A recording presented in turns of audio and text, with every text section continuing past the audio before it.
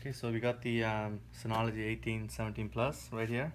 It has the 8-bay drive. With that, we decided to go with the M.2 adapter, Synology's. And with that, you could put two M.2 cards. We got the 275 gigs, two of them. That's going to be cached.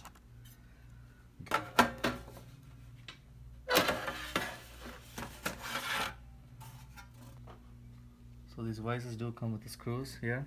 Don't forget to install these.